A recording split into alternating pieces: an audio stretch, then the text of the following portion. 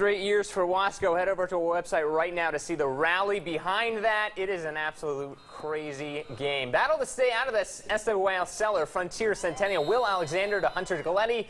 Runs it down to the 28. Next play, Alexander to Cole Beatty.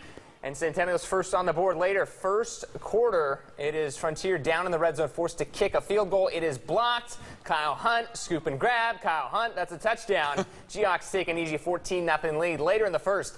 This one opens up 21-7 Golden Hawks. Frontier, though, coming back. Tyler McNutt to Steven Garcia. Battles his way into the end zone. Frontier only trailing by a touchdown, but the Hawks do what they do, and that's Alexander, their big man, the tight end, Dalton Grogan, as they get the win.